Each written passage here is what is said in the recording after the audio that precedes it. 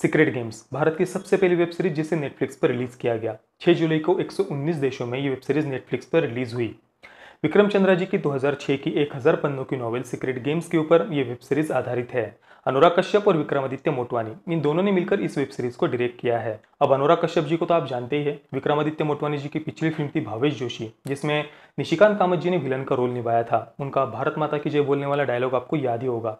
वैसे वो film box office पर फ्लॉप रही थी। सीक्रेट गेम्स इस वेब सीरीज को लिखा है स्मिता सिंह, वसंत नाथ और वरुण ग्रोवर जी ने। वरुण ग्रोवर जी को आप सबने देखा ही होगा सोशल मीडिया पर।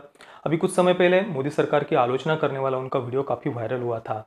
तो इन सब ने मिलकर नेटफ्लिक्स के लिए भारत की सबसे पहली वेब सीरीज बनाई है सीक्रेट गेम्स। जैसा इस वेब सीरीज का नाम है सीक्रेट गेम्स, उसी के अनुसार इस पूरी वेब सीरीज में धर्म के नाम पर चलने वाले खेल को दिखाने की कोशिश की है। अब देखिए, मैं रिलीजन वगैरह इस सब बारे में बिल्कुल भी बोलना नहीं चाहता और ना ही मुझे बोलना पसंद है। लेकिन अब इस वेब सीरीज का विषय ही वही है और इसके हर दूसरे, तीसरे या चौथे डायलॉग में आपको हिंदू या मुस्लिम ये दो शब्द जरूर सुनाई देंगे। अब इस वेब सीरीज का विषय ही वही है, तो इन सब बातों का जिक्र किए बगैर रिव्यू करना भी मुश्किल है। अब देखिए दोस्तों, मैं अपने आप को पूरी तरीके से निष्पक्ष रखकर इसका रिव्यू करने की कोशिश करूंगा, पर ये वेब सीरीज हमें निष्पक्ष नहीं लगती है। यानी धर्म के नाम पर चलने वाले खेल के ऊपर, धर्म के नाम पर चलने वाली राजनीति पर इस वेब सीरीज में कटाक्ष करने की कोशिश की है। पर पता नहीं क्यों इस पूरी वेब सीरीज में ये कटाक्ष हमें हर बार एक तरफा क्यों लगता है। इस सीरीज में एक कैरेक्टर है ईमानदार कांस्टेबल काटेकर का, जो इस सीरीज के लीड कैरेक्टर सरताज सिंह का जिगरी दोस्त होता है। ये पात्र निभाया है मराठी एक्टर जितेंद्र जोशी ने। इस कैरेक्टर को इस्लामोफोबिक दिखाया है, यानी जो मुस्लिमों से बहुत नफरत करता है, बात बात में उन्हें वो गाली देता है, इस प्रकार का एक कैरेक्टर है। उसी प्रकार से इसके बिल्कुल विपरीत ये जो वेब सीरीज है ये हमें हिंदू फोबिक लगती है। इसलिए मैंने कहा कि ये वेब सीरीज हमें निष्पक्ष नहीं लगती है। अब चलिए बाकी कैरेक्टर्स के बारे में बात करते हैं। ये कहानी है पुलिस डिपार्टमेंट में अपने सीनियर से बहुत परेशान एक पुलिस ऑफिसर सरताज सिंह की। एक रात को मुंबई के सबसे बड़े डॉन गणेश गायतोंडे का सरताज सिंह को फोन आता है और गायतोंडे सरताज सिंह को बताता है कि 25 दिन में मुंबई खत्म होने वाली है, बचा सकते हो तो बचा लो। अब इन 25 दिनों में ऐसा क्या होने वाला है, इसके पीछे का राज क्या है, ये इस पूरी वेब सीरीज में हमें दिखाया गया है। इसके साथ ही एक जवान मुस्लिम लड़के के फेक एनकाउंटर का केस भी साथ में चलता है, जिसमें पुलिस डिपार्टमेंट सरताज सिंह के ऊपर बहुत प्रेशर बनाता है कि वो इंक्वायरी के समय बताए कि हमने सेल्फ डिफेंस में उस लड़के को मारा था। दूसरा मेन कैरेक्टर है गणेश गायतोंडे का, जो नवाजुद्दीन सिद्दीकी जी ने निभाया है। मुंबई का सबसे बड़ा डॉन जो 15 साल से गायब था, उसके वापस आने के बाद गृह मंत्री से लेकर के फिल्म इंडस्ट्री से लेकर के पुलिस डिपार्टमेंट तक सबके सब हिल जाते हैं। गणेश गायतोंडे के अनुसार 25 दिन में मुंबई शहर खत्म होने वाला है। गायतोंडे को एक पंडित जी का लड़का दिखाया है, जिसकी माँ के अपने पति के अलावा दूसरे पुरुषों के साथ भी संबंध होते हैं। ऐसे गरीब परिवार से लेकर के मुंबई का सबसे बड़ा डॉन बनने तक का उसका सफर इस सीरीज में दिखाया है। एक तरफ सरताज सिंह को ईमानदार और कंफ्यूज पुलिस ऑफिसर दिखाया है और दूसरी तरफ गणेश गायतोंडे का कैरेक्टर बहुत ही ज्यादा कॉम्प्लेक्स है, यानी उसके बारे में आप कोई एक राय नहीं बना सकते।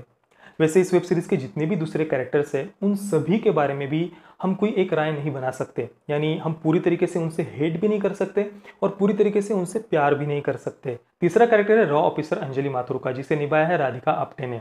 अंजलि माथुर को एक बहुत ही निष्ठुर और निर्दयी रॉ ऑफिसर दिखाया है। एक जगह पर वो एक एक्ट्रेस को बंटी नाम के हिंदू डॉन के पास इन्फॉर्मर बनाकर भेजती है और कहती है कि तुम निश्चिंत होकर के जाओ, हम तुम्हें बचा लेंगे।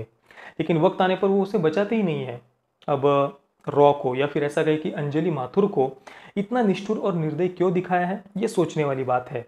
जिस बंटी नाम के डॉन की मैंने बात की उसे भी इस्लामोफोबिक दिखाया गया है। उसे रामायण सीरियल देखना बहुत पसंद है, बहुत धार्मिक है वो, और उसी की वजह से हिंदू मुस्लिम दंगे सबसे ज्यादा भड़के थे, ऐसा इस वेब सीरीज में बताया गया है। इन सब के अलावा भी कई सारे स्ट्रॉन्ग सपोर्टिंग कैरेक्टर्स हमें इस वेब सीरीज में देखने को मिलते हैं, लेकिन उन सब के बारे में तो हम यहाँ पर बात नहीं कर पाएंगे। अब देखिए, इस पूरी वेब सीरीज की अगर हम बात करें ओवरऑल, तो इस सीरीज की सबसे बड़ी कमी जो हमें खटकती है वो ये कि सरताज सिंह को पता चलता है कि 25 दिन में मुंबई खत्म होने वाली है। गायतोंडे उसे बताता है। उन दोनों की ये बात रॉ भी फोन टैप करके सुन लेता है। अब उन्हें ये बात पता चल जाती है कि मुंबई के ऊपर एक बहुत बड़ा खतरा मंडरा रहा है। दूसरे एपिसोड में उन्हें कुछ सबूत भी मिल जाते हैं, लेकिन इतना सब कुछ होने के बाद भी किसी के पेट का पानी ही नहीं हिलता। रॉ में से भी केवल अंजलि माथुर इसी एक ऑफिसर को दिखाया है, बाकी सबको तो जैसे इससे कोई मतलब ही नहीं है। और अगर बात करें हम पुलिस डिपार्टमेंट और गृह मंत्री की, तो उनको तो करप्ट ही दिखाया है, उनके बारे में बोलकर फायदा ही नहीं है। लेकिन आईबी, हमारी दूसरी सिक्योरिटी फोर्सेस, इतनी बड़ी मुसीबत के बावजूद भी इनमें से किसी को भी एक्टिव नहीं दिखाया। बस सरताज और अंजलि माथुर, यही दोनों अपने अपने तरीके से इंक्वायरी करते हुए दिखाए गए हैं। लेकिन एक बात तो माननी पड़ेगी, कुछ कमियों के बावजूद भी अगर दिमाग लगाए बगैर हम ये वेब सीरीज देखते हैं तो आखिर तक हमारा इंटरेस्ट बना रहता है। सैफ अली खान, नवाजुद्दीन सिद्दीकी, गिरीश कुलकर्णी और जितेंद्र जोशी, इन चारों की ही परफॉर्मेंस मुझे सबसे ज्यादा पसंद आए। सैफ अली खान ने अपने कैरेक्टर को जितना हो सके रियल रखने की कोशिश की है और यही एक कैरेक्टर है सरताज सिंह का इस सीरीज में, जिसकी कोई भी निगेटिव साइड नहीं दिखाई गई। सीक्रेट गेम्स के 8 एपिसोड है, हर एपिसोड लगभग 40 मिनट का है। 2 या 3 जगह पर टॉपलेस सीन्स है, एक ट्रांसजेंडर कैरेक्टर को नेकेड दिखाया गया है, थोड़ा बहुत वायलेंस है और बहुत ही भयंकर गालियां आपको हर लाइन में सुनाई देंगी। इस पूरी वेब सीरीज का एकमात्र उद्देश्य यही है कि धर्म के नाम पर चलने वाले खेल को दिखाकर आपको धर्म या रिलीजन इस नाम से ही चीड़ हो जाए।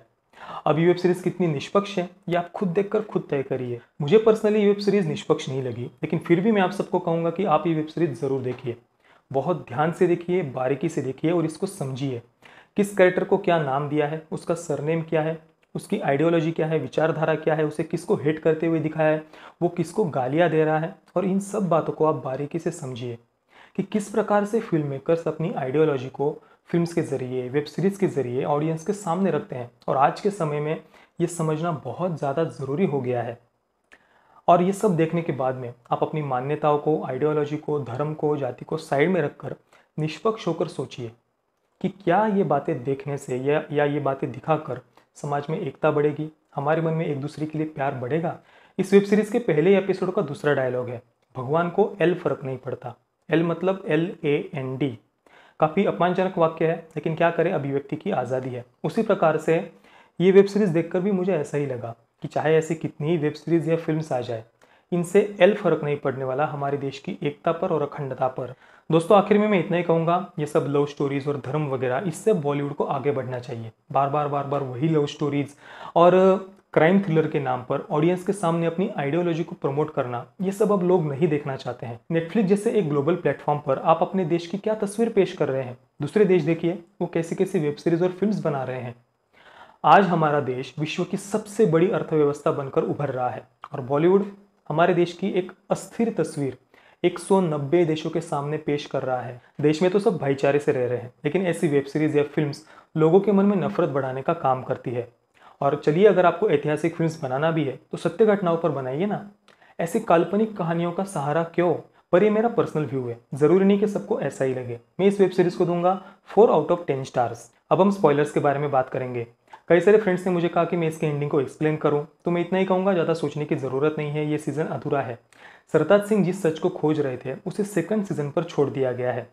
मुंबई पर ये जो पूरा खतरा मंडरा रहा है ना, उसके लिए त्रिवेदी, भोसले और गायतोंडे का तीसरा बाप, यानी जो आखिर के एपिसोड में एक हिंदू धर्मगुरु दिखाया गया है ना, इन तीनों को लगभग इस पूरे खतरे के लिए जिम्मेदार दिखाया गया है। क्योंकि देखिए, गायतोंडे को 2 महीने तक जेल में यही तीनों टॉर्चर करवाते हैं और वैसे ये कोई सस्पेंस नहीं था। पहले एपिसोड में हमें पता चल जाता है कि त्रिवेदी को ही इस सब के लिए लगभग जिम्मेदार एंडिंग में दिखाया जाएगा। अब शायद सेकंड सीजन में इन सब बातों को वो खुलकर दिखाएंगे। तो दोस्तों, अगर आपने सीक्रेट गेम्स देखी तो आप इस बारे में क्या सोचते हैं, मुझे आप नीचे कमेंट में जरूर बताइए। और अगर आपने अभी तक हमारे चैनल को सब्सक्राइब नहीं किया तो प्लीज़ चैनल को सब्सक्राइब जरूर करिए। ये वीडियो देखने के लिए आप सबका बहुत बहुत धन्यवाद। जय हिंद, वंदे मातरम।